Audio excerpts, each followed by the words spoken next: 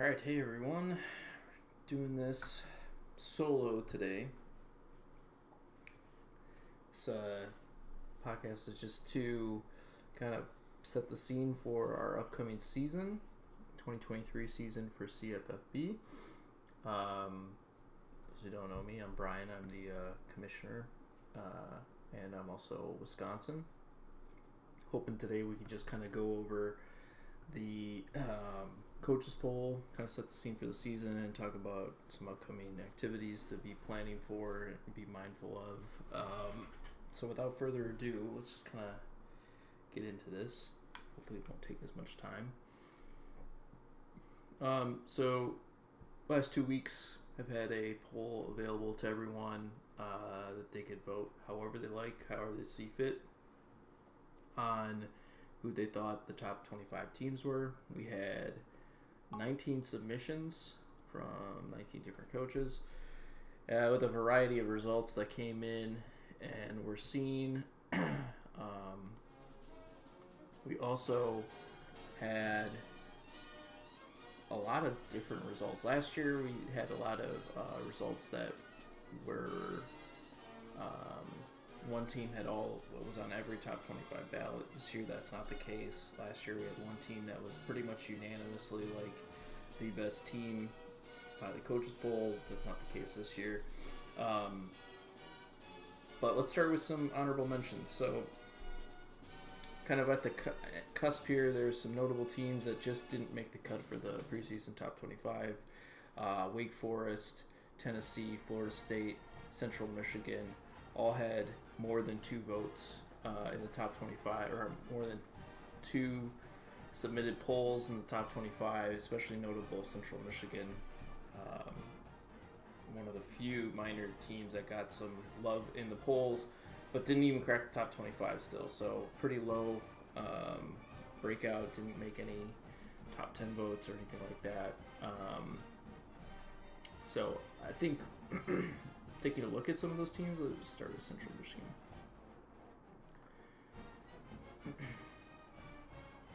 Central Michigan, being a minor conference team, has got kind of some things to consider. They're projected to win 10 games this season through the Martin metric.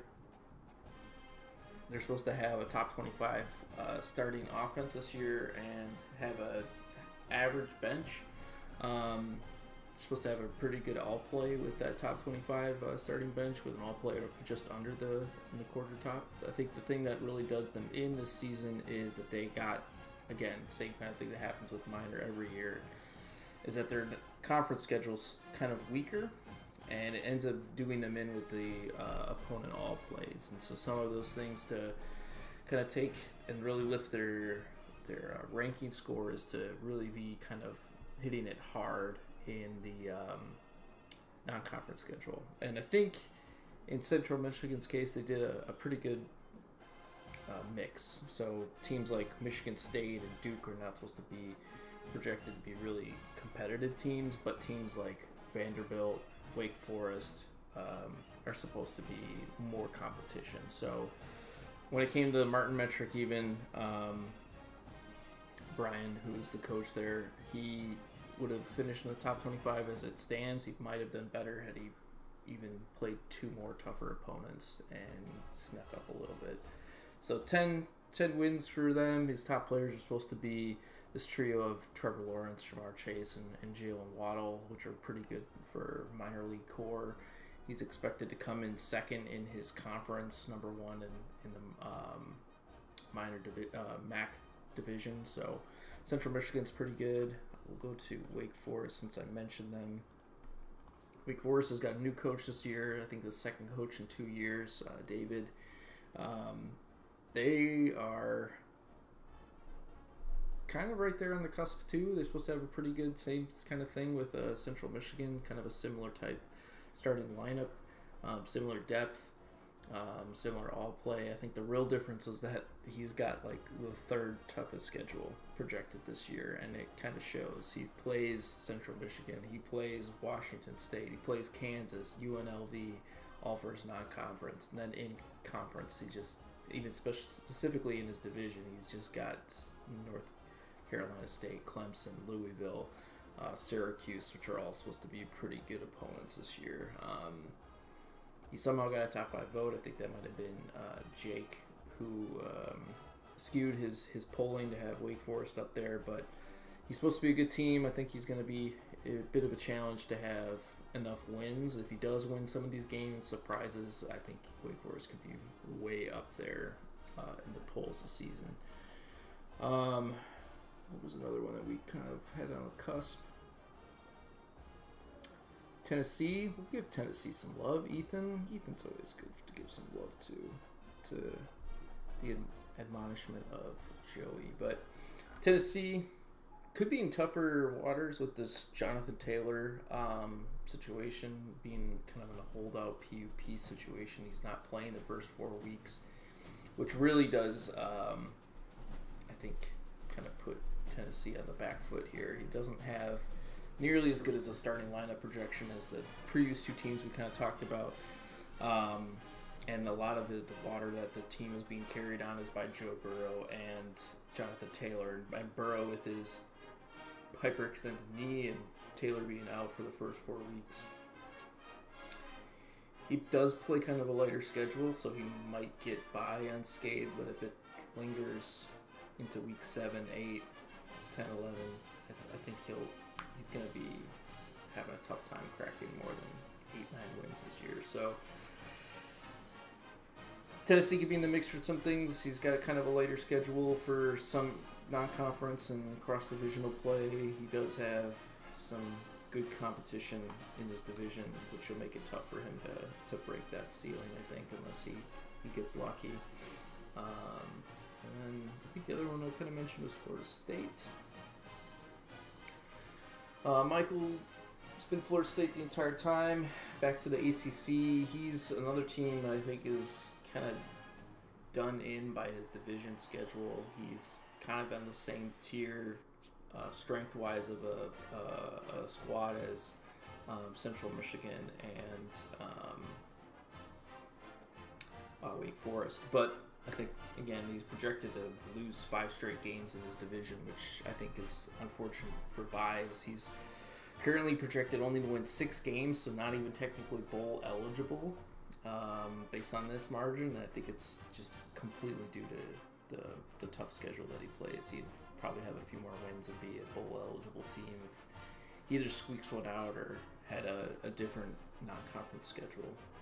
So that's kind of those things. We'll stay in the ACC Atlantic Division because the top 25, first team on the top 25 at 25 was Walter's Syracuse. Kind of seeing a thread here with the ACC Atlantic teams. It's just kind of a really, really competitive division this year. A lot of talent swung from the Coastal to the Atlantic this year, with Virginia kind of pushing all its chips in, and Clemson kind of grabbing some talent, and some other people getting some other talent, as well as some injuries kind of taking some coming back. Walter was a team that was kind of decimated by injuries last year, and he got 8 top 25 votes, no top 10 or 5 votes, so clearly he's on the back half of a lot of people's polls when they voted. He's currently projected to win 9 games. He's kind of got a bit of a mixed bag in the non-conference schedule, with Northwestern as a good game. But beyond that, he's got 2 kind of middling opponents with Colorado and Iowa, and a cakewalk at Toledo in week 1.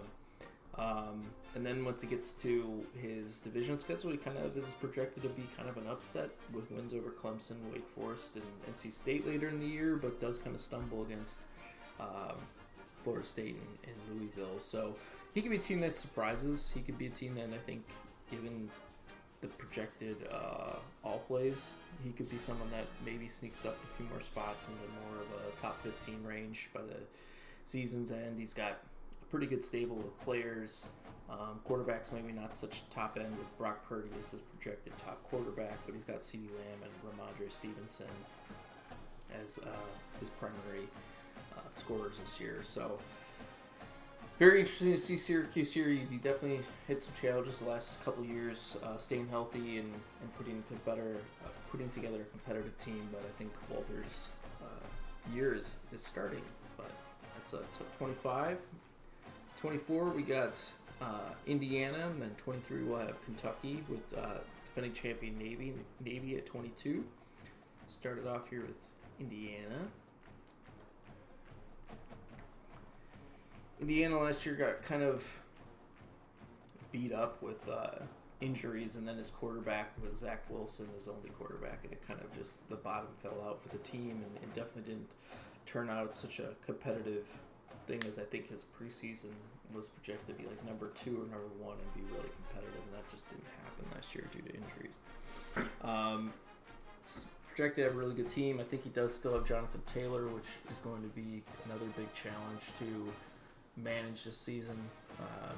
He's his best running back, and he's also relying on Sam Howell to be his best quarterback this year. So a few unknowns that could make the boat rock a little, but he's supposed to have a top 15 projected starting lineup. He's got a really tough schedule, but he's also supposed to put up some points. So if things work out, break his way, he could be really good. He's got tough games against Ole Miss, Kansas, Louisville.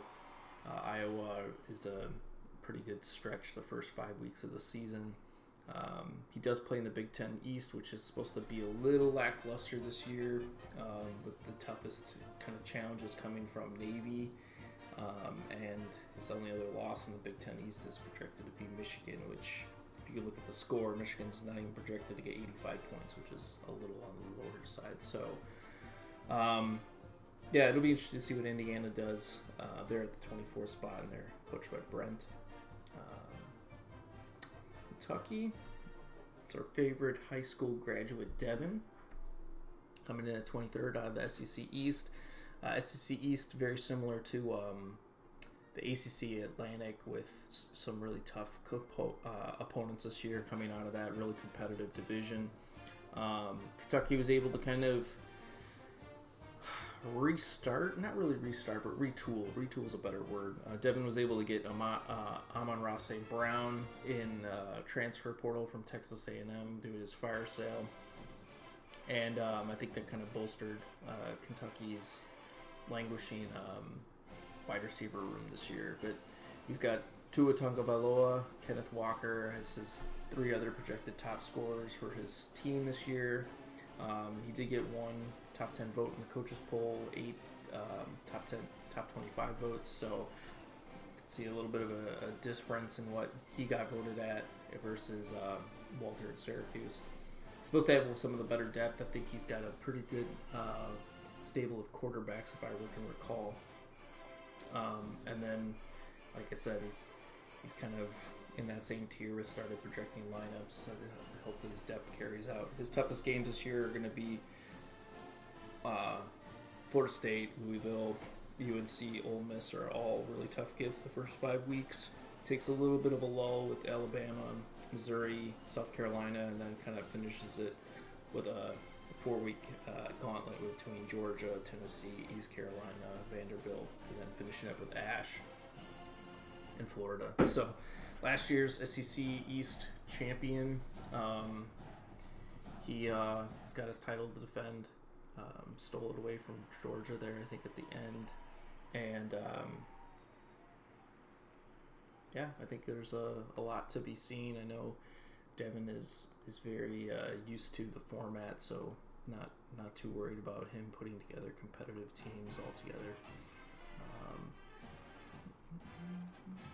Yeah, so things to consider here. Number 22 was our defending national champion, Navy. Navy's the top rated, no, he's not. Second highest rated Big Ten East team this season. Defending national champion, as noted. I think he voted himself rightly so as number 1 in his coach's poll. He has the crown, he might as well proclaim it to everyone. But Michael's got a pretty good team. He did lose some players last year. He does have Jalen Hurts, Najee Harris, Ramondre Stevenson as some of his best producing point goers this year. He does have kind of a tough non-conference schedule. That's Air Force and Marshall and BYU are all really tough games. He does go a little bit lighter on his division, cross-division or cross-conference opponents with Purdue and Notre Dame this season. I think he kind of went with a harder non-conference schedule, given that the Big Ten East is kind of a lackluster competitive notion. So if he can kind of get some more all-play or opponent all-play out of his non-conference schedule, the better he'll do in the rankings. Because, you know, look at those games, the only one he stumbles on is Ohio State. So he's tied, I think, projected to be tied with Ohio State in the division for division wins, and because of that head-to-head tiebreaker right there, he projected to be out of the conference championship game, which is interesting how those head-to-heads work out sometimes. But yeah, Salvo's going to have another good team. I think he'll have another good year. I think this is the window's closing on his team. He's had some really good years the last couple. All came to a head last year where he won the national championship, so he can't complain.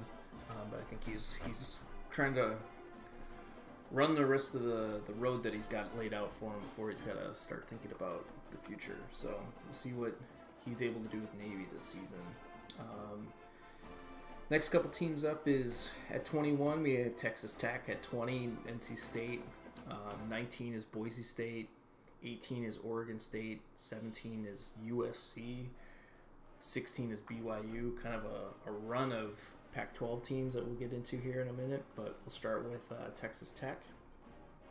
Brendan has had some pretty decent squads. I think the past he's had a lot of challenges because the Big 12 South has been so competitive for the first couple of years.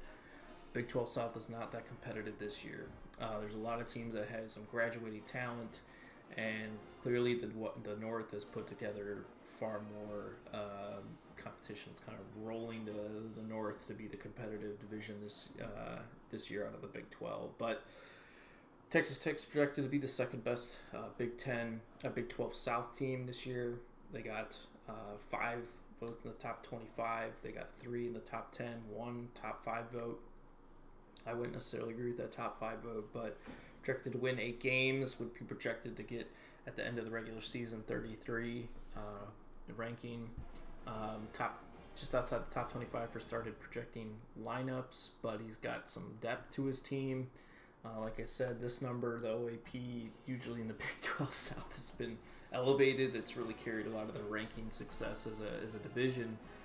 It's coming down. He's down here at the average mark, right around league average this year at 50%. He does play a few tough opponents with Oregon State and Boise State and Florida State. First couple of points of the year he does have one tougher cross division right now. Both supposed to be tough because he's projected to lose in both the Big 12 North teams. But Kansas is supposed to be a tough out. And then the only other division game that he loses is just by a slim margin, projected right now to Houston. And that and the cross-divisional games could be huge for the Big 12 race this year. So Texas Tech, led by Justin Fields, Lamb, Najee Harris, is his big 3. Will be interesting to see what they could do. They could be a team that's in the conference championship game, but they got to maybe hopefully win a few more of those cross-conference games and make sure they beat Houston to really stand a chance this year. They're at 21st. At 20 is our resident doctor, medical student, Jake, Banana Man. Jake last year, I think, was the highest scoring team, had a really good team, but I think had a few weeks where he stumbled. And I think the team that came out of the ACC last year was not him, it was Wake Forest. Yeah, I think he lost to Wake Forest in... Is that it? Yeah, he lost to Wake Forest by just under a point last year, and that lost him the head-to-head tiebreaker against Wake Forest, and he lost the division because of that. So he did make it to the playoffs with an at-large bid. He did have a really good team. He did lose a lot of talent this year. I think he had one of the highest graduating recruiting bonus dollar amounts last year. but somehow is still a good squad. I think this is like one of his last couple of years. He loses Jalen Hurts next year, among with a few other, I think, seniors. But his team is still projected to have a top 25 scoring offense. His depth is kind of sucked out of that. I think he had a much better depth last year. His opponent on play is kind of in the shitter compared to some of the other ACC Atlantic teams. I think that's a byproduct of him scheduling pretty light, non-conference wise, and playing some weaker teams in the cross-division or cross-conference games with Charlotte and Georgia Tech. But his toughest games are obviously Vanderbilt, Wake Forest, Clemson, Florida State, Louisville, Syracuse. He's projected to win kind of half of those games, so if he can maybe flip one or two more, he's going to be higher in the rankings. Projected to be 18th with at the end of the season with 10 wins, so going to be good. It's kind of a matter of can some of those breaks in the division kind of work his way? Can he hold up on his depth? I think are all things worth noting and being on the lookout for when it comes to NC State. Now we're going to make our way to the Pac-12. I think number 19 was Boise. Boise State, Jim Clark. Jim has had the same kind of trio of players since the beginning. He's had Justin Jefferson, Trevor Lawrence, Jamar Chase kind of leading his team. They do it again for like the third year in a row. Last year, I think his team was pretty good, but I think he stumbled to Washington. Yeah, he was tied in a three-way race with Washington last year, and I think there was division tiebreakers. So he's been right there. His team's been really good. Voting-wise, he's gotten 11 votes. It's quite much higher than some of the other ones. Other people we've seen in the coaches poll so far, with a top 10 and a top 5 vote, or a top 5 vote somewhere. Projected to be second in the division again, which is unfortunate. I think part of that is the fact that somehow scheduled Air Force, which might have been a mistake if he's trying to capture some conference wins. That's going to be a really tough game. His Week 6 game against Air Force, projected to lose by 15 points or so. He does play kind of a mixed bag in the non-conference schedule. We're playing East Carolina, Clemson as good teams, and then and Texas Tech, but then plays a really weaker opponent in Fresno State. And then surprisingly, I think there's some bye weeks that catch up to him Week 13, and he's projected to lose to Washington State. That game, if holds true, could be the deciding factor. He might be looking at burning red shirts at that point to hopefully hold whatever lead he might have in the Pac-12 North, but Pac-12 North is going to be competitive again this year. It'll be super interesting to see where Jim can land. He's been right there the last 2 seasons, and I don't think this year will be any different. But worth checking out. At 18, though, surprise, coming of age, our resident. Let's see if I can get to it. Jason of Oregon State is voted in the top 20, top 20 with coaches poll, and projected to be in the top 20 by the end of the regular season. Expected to win, or be tied at least, with the Pac-12 North conference title. So going to be super interesting there.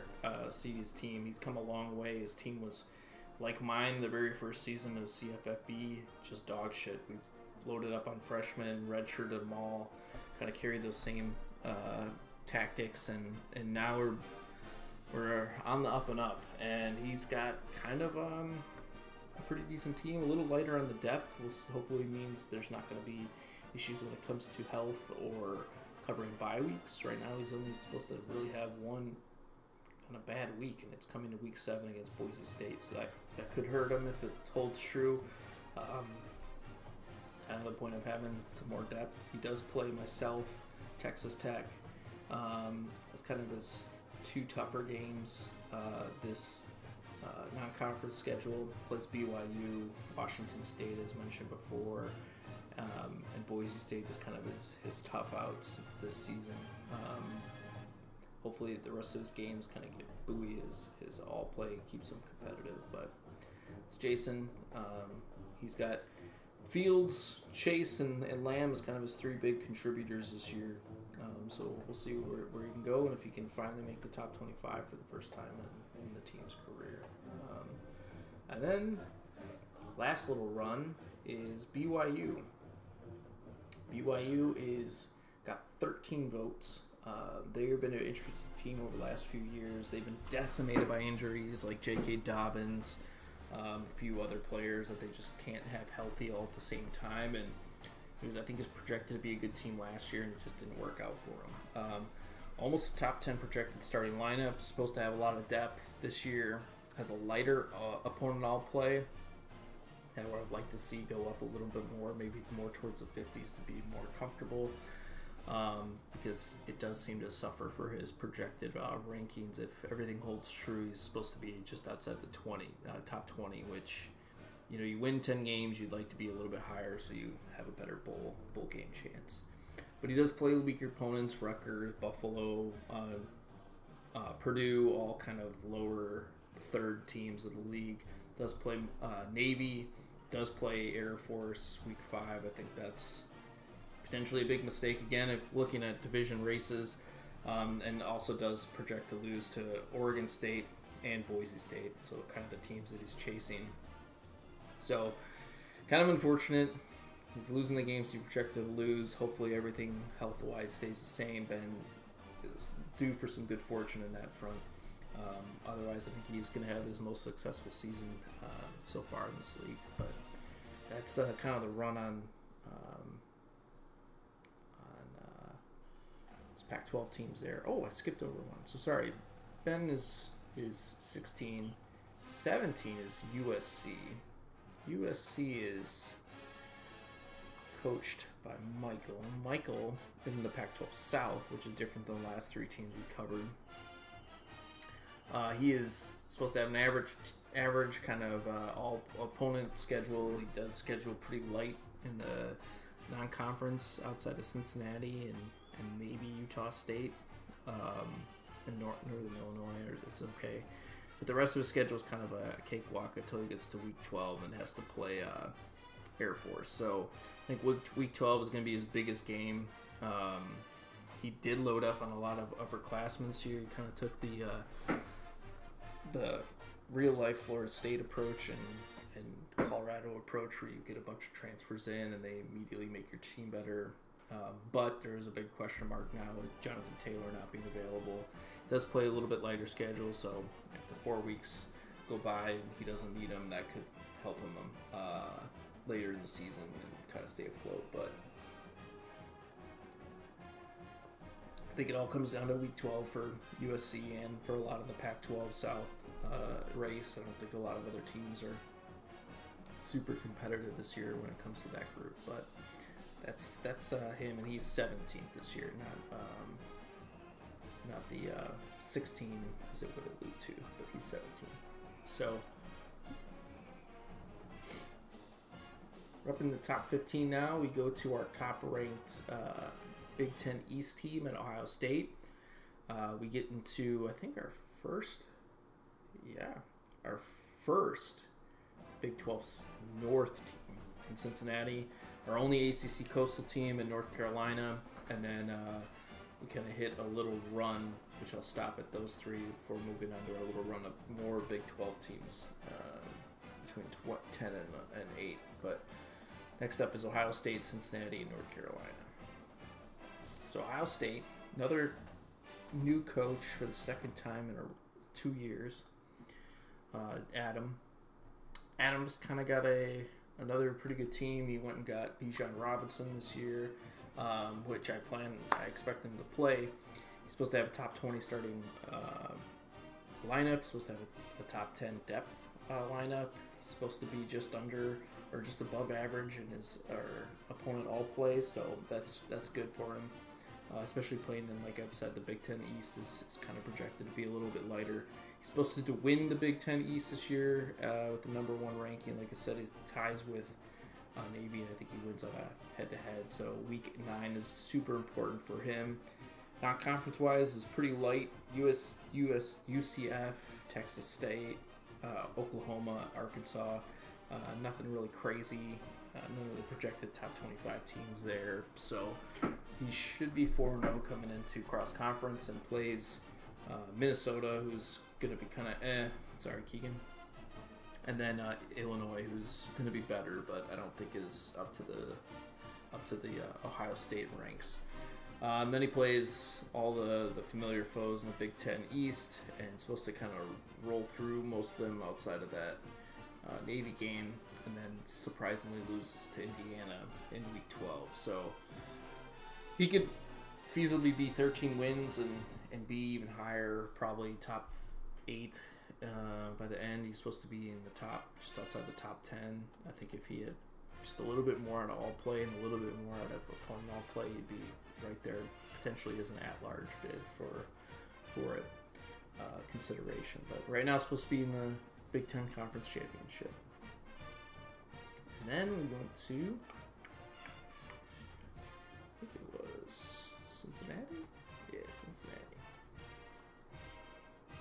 Another newcomer, Cincinnati. I think last year he was projected to be kind of outside the top 25, if I recall, preseason wise. And then, yeah, it had a good run. Made it to a bowl game, almost won the division, but definitely was not as good as Marshall and Kansas last year. But Tony, supposed to be a lot better this year. He's got Burrow, ETN, Cam Akers as his kind of 3 best teams. But it's supposed to have a lot of depth. Top 10 in depth, top 15 in projected starting lineups. Got some love in the top 25 with 12 out of 19 votes. Projected to win 11 games. Where he loses is Kansas State and West Virginia. West Virginia one's not too surprising of a loss. The Kansas State one's kind of shocking. I think he probably has a bye or two that week that he loses them. Has kind of a weaker conference schedule where he does play a top 25 team in USC, but that team doesn't have Jonathan Taylor, so I don't think it would be nearly as competitive as it would be indicative of. Plays Alabama, Arizona State, Nevada for the rest of his non-conference schedule. Outside of those 2 losses, he does play some tough opponents with Kansas and Marshall. They'll be tough gets, but he's projected to win them. So he's supposed to be good. He might catch a few teams at the right time, like I already bet the Week 13 against Kansas. Kansas has some bye weeks that makes this disparity in projected score to be larger than it is. But good team. Good to see Cincinnati up there. He's had some kind of on that ascent, like Oregon State, rough first year, second year has been better, and third year I think he's getting to the peak of his competitive chops there. And then at 13 is supposed to be North Carolina. As mentioned, North Carolina, the only ACC Coastal team, got 14 out of 19 votes, 2 top 10 votes, projected to kind of walk away with the ACC Coastal Division this year. Coached by Matt Ramsey. Just under the top 20 in projected starting lineups. Does have some pretty good depth and just outside the top quarter in depth score. This is the concerning thing. He could be a lot higher if this was better. He probably should have scheduled a little bit tougher non-conference opponents this year to really boost his team's profile to make them have a much better chance at an at-large bid just for security reasons. Projected to win 12. He could have not played LSU, not played Stanford, played some even just middling teams, and maybe have a better opponent all play to get him closer to that at-large bid without really sacrificing too much risk. Could have been a better scheduling thing. Because then he plays his division schedule: Charlotte, Virginia, Pitt, Georgia Tech, Virginia Tech, UConn are all like in that 80 to 70 projected point range. It's just kind of like bluff. Not a lot of. Now, it doesn't do a lot for you. If I was like a committee or something, you'd be looking at that and kind of thinking, this team hasn't played anyone. They're kind of just given the division championship in some regard. And I hope some other coastal team uses this for bulletin board material, like Duke or some other team. But it just kind of feels like North Carolina is like just heads above the rest of that competition. So he's got Herbert, Chase, Waddle, so definitely warranted to have that kind of pedigree in view. But we'll see. He's supposed to be pretty good. Hopefully the projections hold. Like I said, we're kind of running into this gambit of Big 12 teams with Houston at 12, Marshall at 11. We do get our only top 25 minor team, UNLV, sandwiched between two more Big 12 teams, Kansas and West Virginia. So we'll get our top-ranked Big 12 South team here. Jake is our first flawless projected schedule. Supposed to win 13 games. Kind of, I don't think any really close games as it stands right now. The biggest caveat is he's not projected to have a lot of depth with that 61 ranking. That's not great. And he is Jonathan Taylor. So those two things could catch up to him if things don't play out correctly.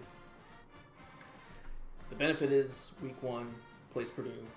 Week 2 he does have East Carolina, so not too crazy. But I think the rest of his team should be good enough to win that game. Does play San Diego State and Wyoming, which are not cakewalks, but not the hardest teams in the world to beat. So, and then the rest of the way, it is just a walk in the park. Army, Kansas State, Texas, Baylor. His toughest team or closest game comes week 11 against Texas Tech. So Big 12 South seems like it's a two-horse race between Texas Tech and Houston. And right now, Houston's looking like it's going to win pretty comfortably. Outside of that one game, which anything could happen one game. But right now, the rest of those games, the margin of points being scored is wide, which is so crazy to think about. When I remember saying numerous times last year, Big 12 South felt like just a dogfight, bloodbath ready to happen. It's changed. It's a changed division. Houston's kind of, I think, running out of on his last steam before having to hit the reset button as a squad. But yeah, projected to be in the top 8. So if everything holds true, he's scored enough points, gotten a high enough aggregate all-play score in the top 25 to kind of buoy his ranking. He could be right there for an at-large bid in the playoffs if he needs it. But that's Houston. At number 12, Marshall is number 11. Marshall is coached by Jay. Jay is our first season's national champion. So pedigree there. He's had the same core of players that had won him the first year, won him the next year. Justin Jefferson, Trevor Lawrence, Jamar Chase are the three that have carried him through last year being really good and the previous year winning the national championship. Supposed to be good again. Has a lot of love from the coaches poll. 11 votes, 3 in the top 10, two of those votes in the top 5, and then I think he gave himself his first place vote. But you know, when you win a national championship, you can kind of puff your chest out and say what you will. 10 projected wins. Supposed to be projected to finish in the top 15, so very good team. Plays me in College Game Day week 1 in Madison. So Marshall, him and I kind of felt we both had really good teams. We could play and kind of steal some extra dollars to go towards recruiting next year, which I thought was pretty smart on his and our parts to just kind of really set the scene that we think we both could just get a few extra dollars, and it worked out. Has some other tough games. Plays Navy week 3, which is not you know, the two last national champions squared up against each other. Week 3 is pretty good. Week 4 plays Air Force. God help him. Week 5 and 6 kind of played some softer Big 12 opponents, and gets ready for his division schedule, which he projected to lose a few of those games. So those cross-conference games could hold really good for him to kind of keep himself in that division race if he does lose or stumble to likes of Cincinnati and West Virginia. Top 10 in scoring starters. Pretty average depth, so we'll see if that holds for him. If any injuries spark up or bye weeks, could he be in trouble or falter? Supposed to have a tough schedule, which I think it shows with the teams he's playing, not non-conference and then in his division. So that's Jay. Jay will have a competitive team once again this year. Brings us to our minor team for this top 25. That's UNLV. Coached by Steve Schultz. Steve has had a same type of profile. I think this year is a little bit better, but he's historically been this like glass cannon team where he's put out a really good starting lineup. Not had a lot behind it, and a few injuries catch up to him where it makes him stumble through the season. But I think last year, if I can recall, he won 10 games. Just lost, I think, to New Mexico at some point in the season that cost him the division. So he was there last year, being really close to the conference championship, which I think would have helped him. He's the next team with a flawless record this year. Does have the benefit of playing in the minor and probably the weaker minor division in the Mountain West. As you can see, 96 opponent all play is really bad. Benefits that he's supposed to score a lot of points, top 10, but it's kind of like he ends up being a little bit, it says just outside the top 25 in aggregate, but I wouldn't believe that holds true in the season. So he might win a lot of games, but his ranking might kind of be suffering from that because he just doesn't play tough opponents throughout the year. He could have maybe played a few more tougher opponents than SMU or Auburn and kind of boosted that score a little bit higher to help him, especially because they don't get an auto bid for conference championships in minor. So he needs to put a little more emphasis, especially with windows in minor being so contracted. You can't expect to be good for 3-4 years. You kind of I think I'm going to be good this year. I got to make every decision count because it's not many other opportunities that you can keep fighting. It's just so competitive, so sparse in talent in the minor. It's really tough. Plays Wake Forest, Washington State, which is good. Wyoming is probably his only other opponent for the rest of the season that is projected to score over 90 points. That's a big challenge. So Jalen Hurts is going to carry him. Justin Jefferson is going to carry him throughout most of the year. He does have J.K. Dobbins. He's got a pretty good starting lineup that's been shown. So not really worried about him scoring points. Hopefully depth doesn't play too big of an issue. And hopefully he gets a few more points out of these teams to really kind of elevate his opponent all play. At number 9, I think, is Kansas? It's Kansas. Yeah, it's Kansas. Reigning Big 12 champion, Kansas. Puffin. Yeah, Kansas last year won the Big 12 conference championship. Made it to the playoffs. Lost in the playoffs. Did beat me in the playoffs. I think he made it to the national championship. Yeah, made it to the national championship. So he was a runner-up last year. Had a really good squad. He beat me because of T.J. Hawkinson having his 30.3 touchdown blowout game in the playoffs. But that's just what happens. It's supposed to put up another good squad. Same thing that's kind of been the big caveat that I play on a lot of teams that have this, but teams that have just Jonathan Taylor kind of has an additional question mark, especially for a team like Kansas who's kind of middle of the pack with depth. So that could play a bigger role if he doesn't have someone to line it up, if he doesn't have a tight end to play for the first 4 weeks. He does kind of have a mixed bag in the first 4 weeks of the season, with Missouri kind of being an easy out, but then Wake Forest, Indiana being kind of tough gets right after. Colorado is kind of middle of the pack team.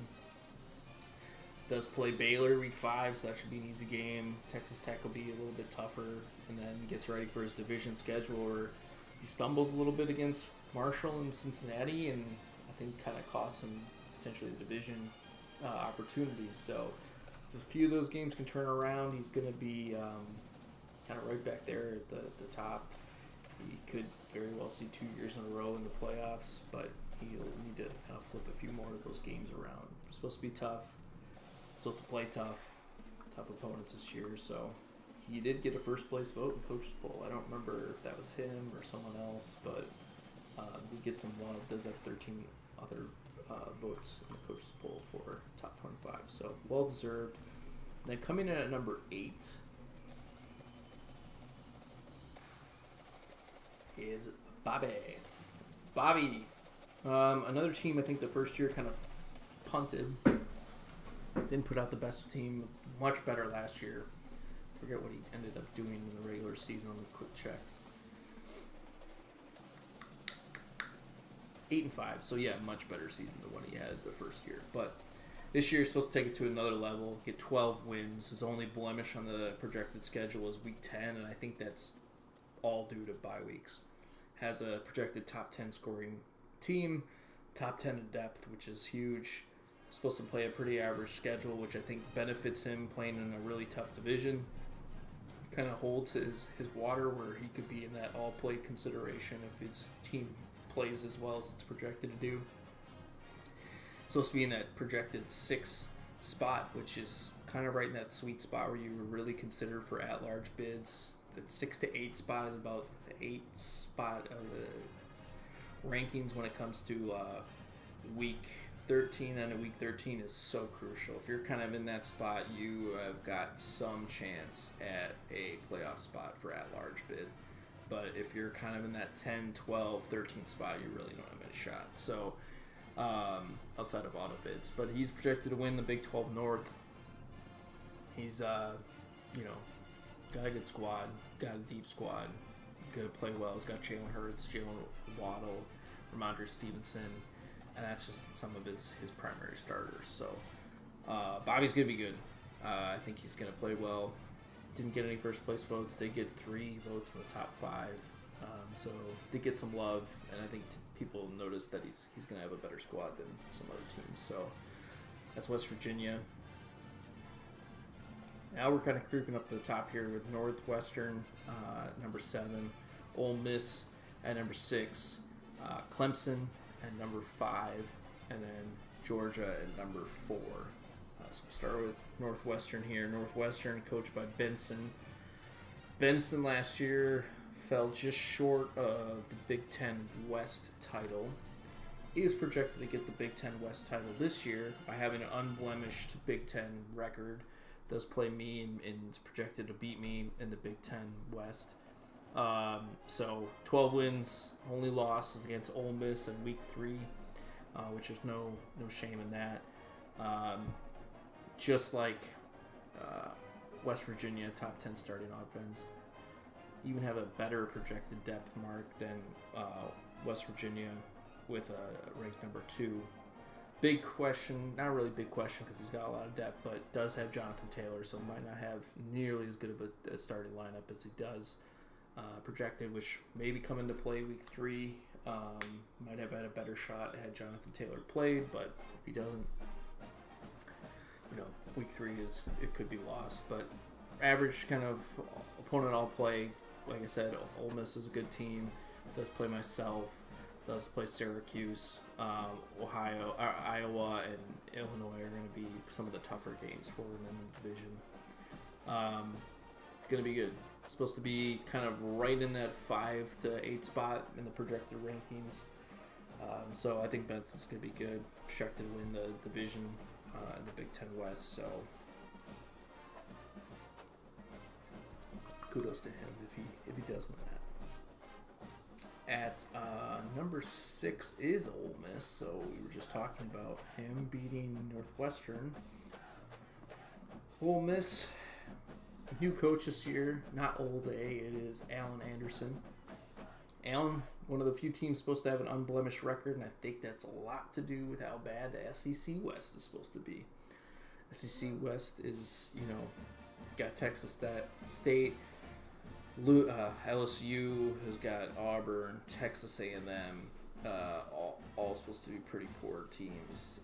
You know, none of them are projected when he plays them to score over 80 points. So he's not supposed to get a lot of points. He's got a low opponent all play.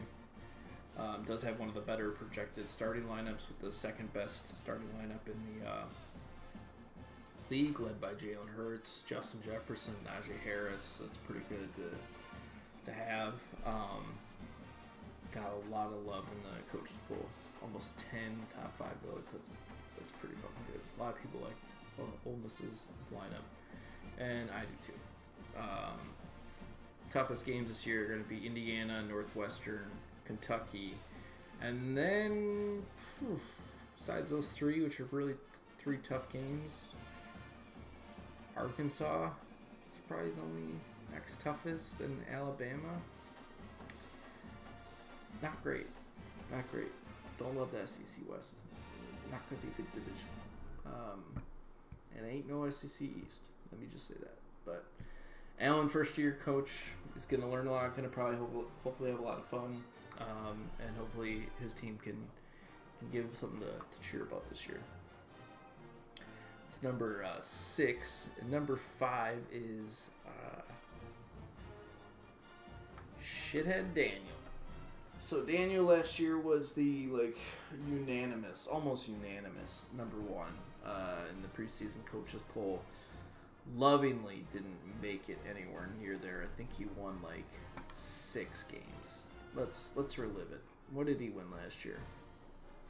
6 games. The guy wasn't even bowl eligible.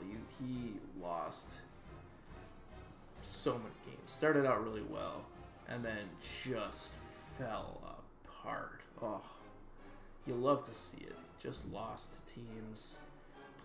Scored a lot of points. I think he started out really bad, and then the second half of the season came along. But I think he lost Jonathan Taylor last year after the medical, and he wasn't playing very well. But supposed to rebound this year. Does still have Jonathan Taylor, still a question mark given the PUP, which could factor in the Boise State game. Supposed to play kind of a softer non-conference. We talked about the ACC Atlantic, going to be a tough out, so there is some strategy behind it. Projected to win 12 games. Only blemish comes at the expense of the 25th ranked Syracuse Orange. And I think that doesn't cost him the division, surprisingly, but doesn't mean there's not an opportunity that it could at some other team that he plays. Did get 2 first place votes in the coaches poll. Got 10 of those votes went in the top 5, so clearly people think he's going to be good again. I think he will unfortunately be good. I hope he loses every game. He doesn't deserve happiness in this league. He never does. He needs to lose at something in fantasy. Last year was a great start, and hopefully it can continue. All right, and then number 4 is Georgia, our top ranked. No, not our top ranked SEC East team. Georgia, though, is coached by Daryl. Daryl wanted to make sure I gave him some love this year. Didn't have to, Daryl. Getting some love from the coaches poll. You got 14 top 25 votes. Not as much as Ole Miss and Clemson, but still 4 top 5 votes. Pretty good. Projected to win 12 games. His only loss, you can see it right there at the bottom. Week 13. Lost to our favorite top, Joey of Vanderbilt. His team's supposed to be good. Got Justin Fields, Jamar Chase, CeeDee Lamb. That's a pretty good core. The same core he's had that led him to the playoffs last year. Supposed to play kind of a softer schedule, surprisingly enough, and I think most of it comes from his first 6 weeks. Western Michigan, Cal, Maryland, Georgia Tech, Alabama, Texas A&M. That's really soft. Probably one of the softer first 6 weeks of the season. Does obviously pick up some ways, so his opponent all play is going to be a problem. If he can hold on to this, he'll have a good shot at an at-large bid because he's currently not projected to win the division, surprisingly enough. And I think most of that comes to this Week 13 game. Daryl's going to be good. Daryl was good last year. Hopefully he doesn't get too upset knowing that some of this soft scheduling stuff could cost him potentially if things don't work out his way. But going to be a good team anyway. Number 1 starting projected lineup in the SEC East. And then that's number 4. Number 3 is Air Force. Number 2 is myself in Wisconsin. And number 1 is our number 1 cheese boy Italian friendo, spicy meats a ball, Joey Agresti. Let's start with Todd and Air Force. I don't know how this happened. Don't know how the vote worked out this way, but not enough teams voted for him in the top 25. He had only 13 top 25 votes, but 12 of those 13 ended up in the top 5 with 5 first place votes. It's projected to be, based on the Martin metric, the number 1 team at the end of the season. Is supposed to get 13 wins. Has a really pretty easy division games. Supposed to have a top 3 lineup. Not sure how he ended up 3. I voted for him number 1, but it's going to be good. Air Force. Joe Burrow, CeeDee Lamb, Bijan Robinson going to lead the way for this team. Does have some pretty decent depth. Not great depth, but does have some depth. I think a lot of it is on his wide receiver side. Toughest games this year: Navy, Marshall, BYU, Boise State. I think that kind of makes up how he somehow has a top 25 opponent all play is those 5 games, because the rest of the season, outside of maybe Colorado and USC, going to be kind of easy games for him to win. I think Air Force is going to be there, supposed to win the Pac-12 South. So we'll see what happens, but I think Air Force has got a real shot this year. Number 2 is myself, Wisconsin Badgers. 16 top 25 votes, 3 first place votes, 8 top 5 votes. So not nearly as unanimous as what Air Force had, but somehow I think because I got 16 compared to his 13, I percolated above him. I am supposed to have kind of an average to below average opponent schedule. I did that by design. I'm trying to hedge some bets that I'm focusing more on the division than trying to bolster some at-large bid, because right now I'm projected to kind of fall outside of it. So I don't think I have much of a shot. Wanted to kind of make sure I have a strong enough thing to kind of be in that space. Maybe don't make the playoffs, but I'll be in that space to begin with.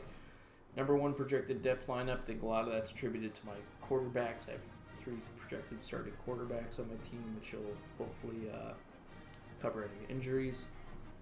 It's supposed to be led by Herbert, Jamar Chase, Bijan Robinson, to name a few. Toughest games this year are supposed to be Marshall, and pretty much, I'll just say Northwestern. Other games are going to be kind of, Oregon State will be kind of good, Wyoming will be kind of good. Outside of that, I'm kind of hoping that the Big Ten is just kind of very few teams that are really good, and the rest is kind of easier to walk through. But all that to say, all comes down to 1 week for me in the division, and that week I lose, and because of that, I don't have the division title for the second time in back-to-back years. So kind of how the margins of this league work. They're pretty razor thin. They unforgiving. So it's worth noting that those types of things definitely could prove to be a factor. Could still schedule soft, lose out in the playoffs, and don't win the division title for a chance at that, auto bids. So that's how it works. And then finally, I'm surprised we haven't heard a lot more about this from him. But Joey is supposed to be the number 1 team, top 6, started lineup. I don't know really how he beat Air Force or some of these other teams like Georgia or something like that, but Top 6, kind of a top 40, just a little bit above average. The depth has Jalen Hurts, Justin Jefferson, Kenneth Walker as its main 3. Does have a tougher schedule, top 25 in opponent all play, where he's playing teams like Central Michigan, NC State. Then he's got Kentucky, Georgia, East Carolina. Tennessee's gonna give him some points that week, among some others. I think he just kind of had a well-rounded enough schedule with some good tough division opponents to really put his good foot forward. He's only supposed to be top 2 though by the end of the season, so I think Air Force kind of does some leaping to get over him. But he's number 1 this year for preseason, so kudos to Joey. Definitely does have a good team. Not gonna take anything away from him on that. Has the best projected wide receiver and best quarterback. That goes a long way in a league like this. So he'll be good. I think he just missed out on the division last year to Kentucky. I think some tiebreakers didn't work his way. They kind of had a 3-team race and things didn't shake out the right way. But this year he's supposed to be good again. So that's the top 25. We'll do a little quick exercise here, kind of review some of the rankings, projected end of the season. Funny enough, projected Heisman winner this year is supposed to be Houston's copy of Jalen Hurts. Supposed to be the top quarterback projected player award. Top wide receiver, Justin Jefferson from UNLV. And the top running back, don't think this is going to hold, given he's out for a few weeks, but Jonathan Taylor of Houston. So that obviously could change pretty quickly with him not being playing. Let's quickly run through some of these conferences. ACC, like we mentioned, Clemson, North Carolina, NC State, Syracuse, all supposed to be really good. We didn't talk about Louisville. But Jeff's team's going to be right there. I think he's got Najee Harris. He's got, I think, Joe Burrow. Is it Joe Burrow? Let's give Jeff some love here.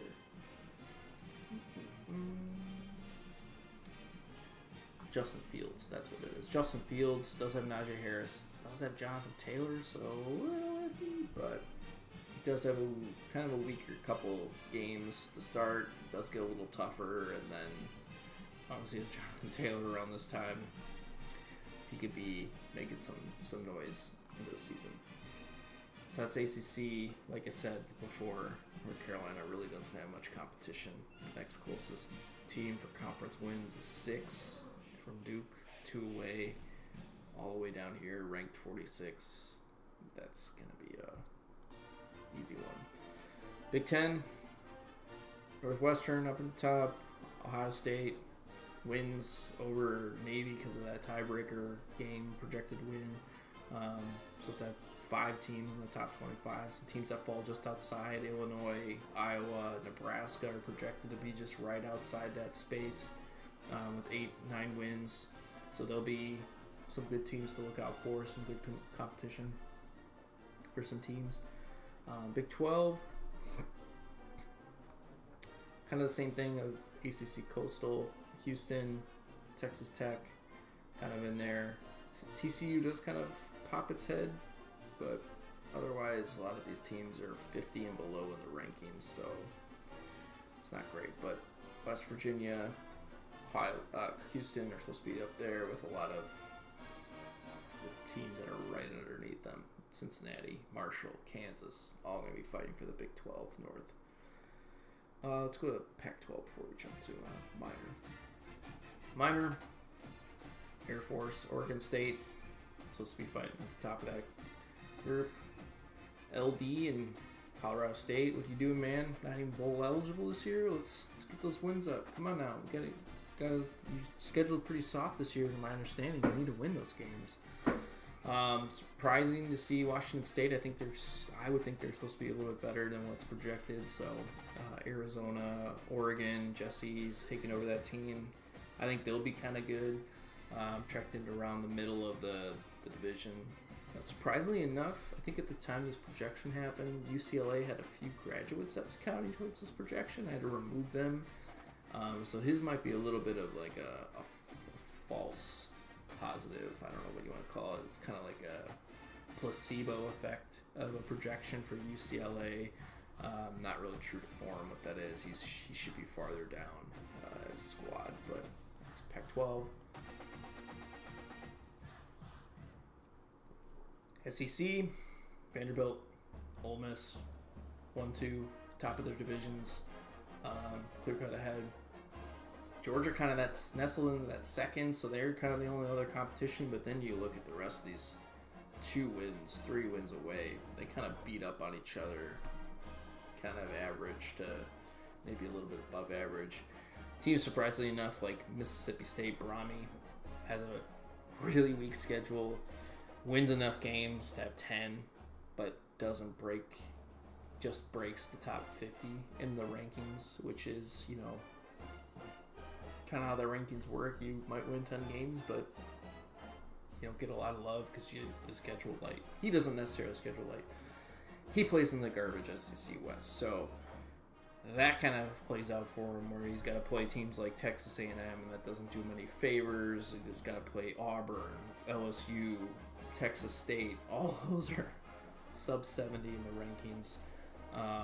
Just indicative of how much the SEC West is not what it should be. And then finally, minor. UNLV at the top, Central Michigan up at the top of the MAC. San Diego State and Wyoming are supposed to be kind of competitive in the Mountain West. The other 2, 3 teams, Northern Illinois, Ball State, Kent State. You know, I think they're going to be kind of a tier below. So there's like 2 tiers underneath those top competitive teams, Central Michigan and UNLV. And then as perform, you know, a lot of teams that are just bad, and that's just kind of the scarcity of talent that the minor goes through. It's just a tough conference to get out of and play well and have a good team. One team I want to pause on is Kent State, because he asked me to. Taylor, I don't know why you scheduled Jake and I. Let's just be frank. If you thought your team was good, you misread your team. Playing Lou week 3 in Baylor, that's a good decision. Because you're not gonna get the playoffs with this team. You're not gonna be striving for it. You're not that competitive. You're gonna waste Justin Herbert's final year. Maybe even next year you gotta consider transferring Jamar Chase. I don't think you're going to be good enough. Somehow got 2 votes in the top 25. I don't know how that happened. But someone loved him. Someone gave him some love. He's going to be bowl eligible. Probably win a few games. Probably not going to win the MAC unless something breaks his way. But he loses to Ball State and Central Michigan. And I think surprisingly loses to Western Michigan. So those just kind of don't do him any favors. But yeah, that's Taylor and his underwhelming Kent State team. I thought they were going to be much better this year than what I think they're actually going to be. But those are some things to look out for. Let's jump to postseason. Week 14. This is kind of what the conference championships are projected to look like, with Ohio State, Northwestern, Big Ten championship going to Northwestern in the Big Ten West. Ole Miss, Vanderbilt. Ole Miss sparks an upset week 14 against Vanderbilt, wins SEC. So as much illusion that I make about the SEC being just dog shit division, they somehow win the division, the SEC West. So shocking. Central Michigan versus UNLV for the championship goes to UNLV. Big 12, Ohio State, Houston keeps its undefeated streak over Western Michigan. Big one in Pac-12, Air Force versus Oregon State, going to Air Force. And then, unfortunately, not always the good guys win, but Clemson projected to win the ACC championship in week 14. Boo. Week 15, we got a lot of the bowl games that happened. So Arkansas versus TCU, Wyoming versus East Carolina, Outback Bowl, Ohio State versus Kansas, Ole Miss, UNLV in the playoffs, Liberty Bowl, Texas Tech versus San Diego State, Alamo Bowl, Central Michigan versus Kentucky, Birmingham Bowl, Northern Illinois versus Michigan, Independence Bowl, Utah State versus Bowling Green, Quick Lane Bowl, Kent State, our underwhelming compatriot Taylor versus Duke, Tony the Tiger Sun Bowl, Boise State versus Indiana, Camilla Tax Bowl, Florida State versus I think Florida State was the 1-6 win team that got invited to a bowl game because we had an odd number of projected bowl eligible teams. They get to play against Ball State. Iowa versus Nebraska. Also in the playoffs, Vanderbilt versus Houston. Vanderbilt gets in, obviously, with the at-large bid. BYU versus Syracuse in the Duke Mayo Bowl. Clemson versus Northwestern in the Chick-fil-A Peach Bowl. UNC versus Oregon State in the Arizona Bowl. Marshall versus Cincinnati in the Music City Bowl. First Responder Bowl between Oregon and Boston College. Hawaii Bowl, Mississippi State, UCLA. Again, I think UCLA's iffy projection there. Tennessee versus Illinois in the Bad Boy Mowers, Pinstripe Bowl, and Colorado State. Is that right? Let me double check this. Did he win enough games? Huh. Must just have these projections wrong. So I'll have to maybe relook at this. Because he ain't supposed to be there. Pop-Tart Bowl, Navy versus Louisville. USC versus NC State in the Tax Slayer Gator Bowl. Holiday Bowl, Wake Forest versus Colorado. Georgia versus Wisconsin. Cheez-It Citrus Bowl. And then also in the playoffs, Air Force versus West Virginia. So week 16 is the semifinals of the college playoff. Ole Miss, Vanderbilt meet up again. Ole Miss beats Vanderbilt's ass yet again. Air Force takes down the bad guys. Our league nemesis, Clemson, in the semifinal. And then leading into the final, we have Air Force versus Ole Miss. And Air Force wins. Projected to win. So they're supposed to go whole 17-0 this season. It's supposed to be at the top of the final projection. National championship. Air Force. That's a crystal ball. What it's supposed to be telling us based on the Martin metric. So hopefully everyone found that a little fun exercise. Kind of see what maybe we can see this season. And I'll just kind of review some of the other top 25 teams. Bunch of them. Central Michigan sneaking in the top 25. Navy holds on to the top 25. Tennessee somehow sneaks in. A few other teams fall out. Based on that, see who's all the way at the bottom by the end of the season. It'll be a great exercise. Oh, shock to no one. Toledo and Texas A&M, bottom of the league by the end of the season. So before we wrap up, a few housekeeping things. Let's pull up the league page. Teams have been given access to taxi and injured reserve starting yesterday. With that in mind, we've had a few teams asking questions about the new rule. So, if we don't remember, I got Louisville. Let's just pull up their entire roster here. Louisville, they have these, they put a bunch of players on here. The new rule is that the taxi previously had locked it prior to the start of the year, so you would put on your all your rookies that you wanted to have a traditional red shirt. Go into your taxi squad, they'd have to stay there for the entire season. That rule changed this offseason with a rule vote by everyone that passed majority. And so now both the IR window and the taxi window is the same. So that means they both close and lock at the kickoff of the Thursday night game for week 5. Meaning weeks 1 through 4, you can start freshmen as many times as you want. No requirement on number of starts. You can start them for all 4 weeks. You can start them 1 week. You can start them no weeks. And you can still, prior to week 5 kicking off, place them back on your taxi squad and lock them for the season. They will have to remain there, though, from weeks 5 on to earn a traditional red shirt.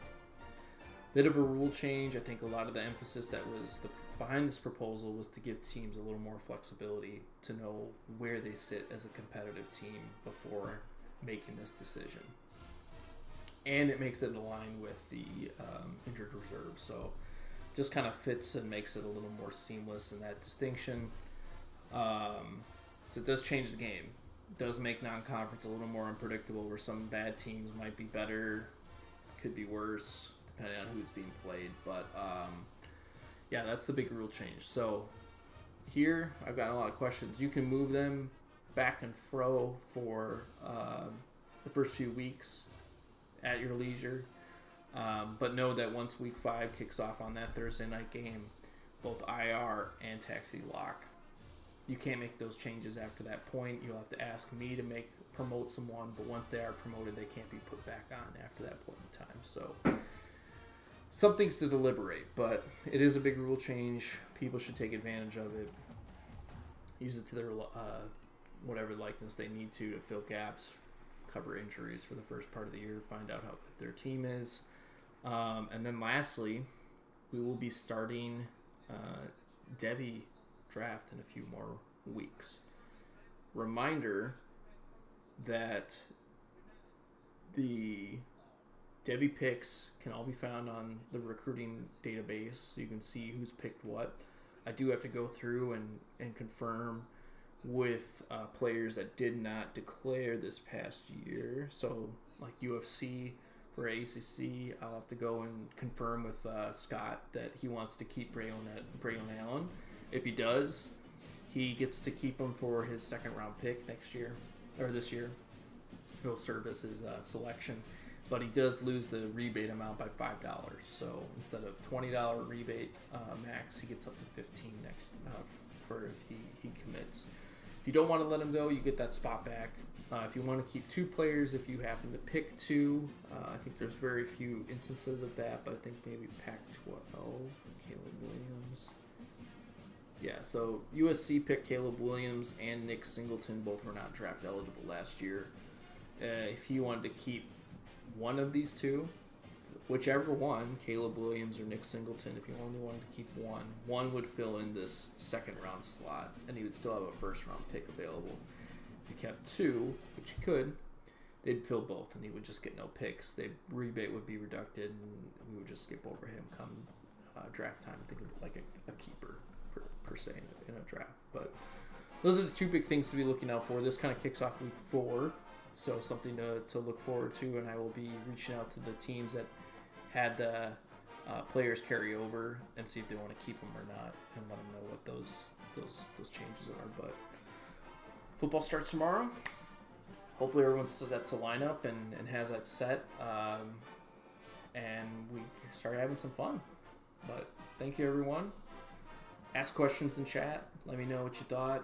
Give feedback on this preview, and let's enjoy some football this season. Thanks, guys.